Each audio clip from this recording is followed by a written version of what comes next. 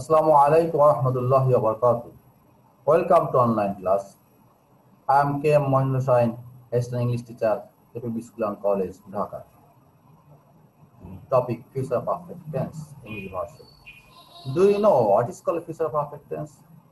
What are the characteristics of future perfect tense? What is the structure of future perfect tense? Okay, let's know about it. Before starting the class, I want to show you some verb forms of English. First one, present form, middle, past form, and at the right corner, past participle form. That means present, past participle form.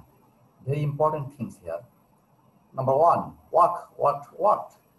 Call, called. Apply, applied. Dream, dreamed. These four are called irregular verb. Okay. Come, came, come. Know, knew, known. These two are irregular verb. Forbid, forbade, forbidden. Get, got, gotten. Play, played. Open, opened. These four also irregular verb. But here I want to mention another important thing: forbid, forbade, forbidden, get, got, gotten, get. The three letters G is a consonant, E is a vowel, T is a consonant. Like forbid, for, bid, forbid. 6 letters, and the last 3 letters bid. B is a consonant, I is a vowel, and D is a consonant. That means CVC. Whenever the word at the last, whenever in a word the last 3 letters will be CVC. That means consonant, vowel, consonant. We have to add double D, double T, double N. Okay, it's one kind of a rule. But played. Look at the word play. 4 letters Play. Play. The last 3 letters Lay. A is a consonant. Sorry, L is a consonant. A is a vowel. Y is a consonant. Played. But there is no double Y. Open. OPEN. Open. O is OPEN. Open. 4 letters. The last 3 letters PEN. Pen is a consonant. P is a consonant, E is a vowel, and N is a consonant. Pen, opened. But there is no double N, double T. Very often we can see, we can hear that some people want to show that if there is a CVC at the last 3 letters, we have to add double T, double D, double N, double P. But I want to say that if this rules is not correctly here. Please see the note. If there is CVC at the end of the verb, consonant, vowel, consonant, you cannot always add double T, double P, or double N with the last letter of the word. See question number 9 and 10. Okay. Opened. At the beginning of the word, there is a stage. So whenever there is a stage, the rule will not be applied. Okay. Okay, next. Whenever I'll get time, I'll take a class on double P, double T, double N. Okay. Indicators or basic things. Future perfect tense. Whenever a future perfect tense, you will get some group of words. Okay, by some word or group of word, by the time, by this time, by next day, by next year, before, by 9 p.m., by 8 a.m. Okay, you will get these kinds of words at the time of future perfect tense. Okay, next, proceed on. There's a future perfect tense. I have given here two definitions. First on definition, and there are 4 examples. And second on definition, there are another 4 examples.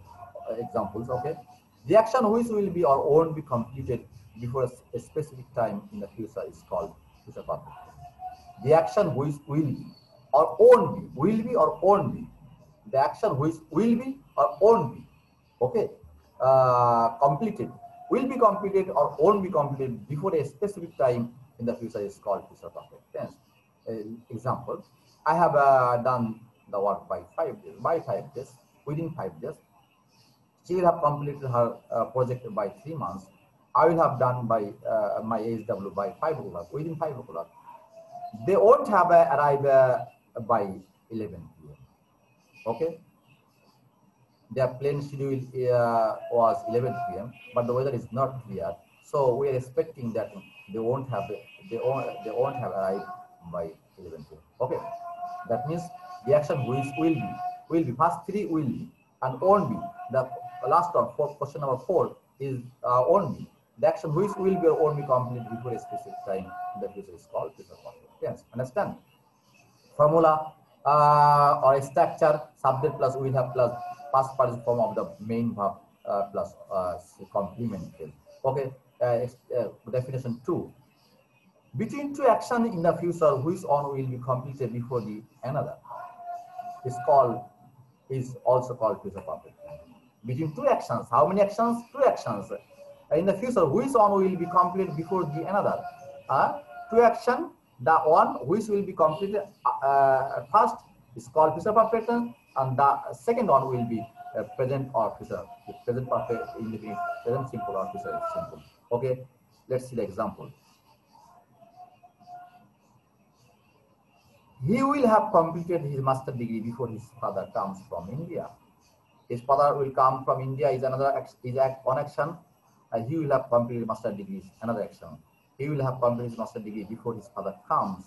Okay, so it is future perfect tense. She will have done her HW before her teacher comes. Okay, by next July I will have completed MBBS. Okay, by the time he comes, I will have done the work. Okay, understand? So first definition, the action which will be or won't be completed before a specific time. Before a specific time, will be or will be completed or won't be completed. It's called future perfect tense. Again, between two actions in the future, which one will be completed before the another? Two action. Two action. This is the first. This is second. The first one which will be completed is called future perfect, and the last one is present simple or future simple. Okay, understand? Next. From positive to negative. She will have done her work by next day. Negative. She won't have done her work by next day. There I have used the contraction form. They will have done it by next day. They won't have done it by next day. Look at the example. It's will be or won't be. Understand? I will have done it by 5 p.m. I won't have done it by 5 p.m. He will have completed his HW by 8 a.m. He won't have completed his HW by 8 p.m. By 5 p.m. our class will have completed. By 5 p.m. our class won't have completed. Understand? So it is very clear that the action which will be completed or won't be completed is called future perfect tense. Okay, next one.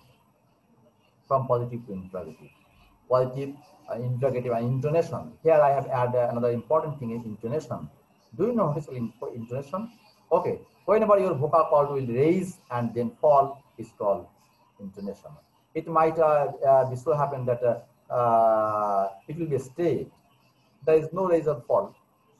It will be also. Okay, positive. She will have gone to school by next day. Will she have gone to school by next day? Will she have gone to school by next day? They will have done it by next day. Will they have done? Will they have done it by next year? I will have done it by 5 p.m. Will I have done it by 5 p.m.? I will have completed. He will have completed his HW by 8 a.m. Will he have completed his HW by 8 a.m.? Our class will have finished by 5 p.m. Will our class have finished by 5 p.m.? Okay, understand? That means there is a intonation. Intonation means the ups and downs, or not ups and downs, the raise and fall of the vocal cord is called intonation.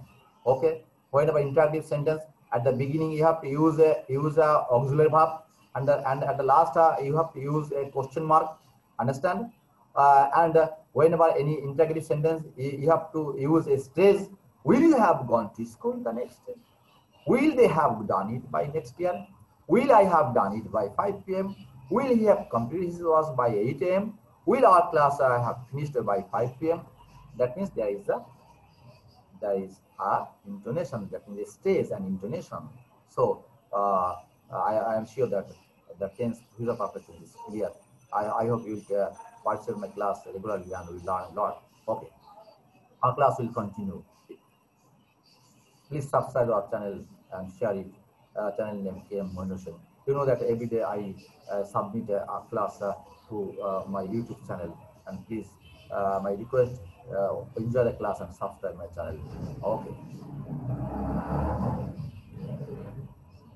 next class on present perfect continuous tense in the rehearsal. Assalamu alaikum wa rahmatullahi wa barakatuh.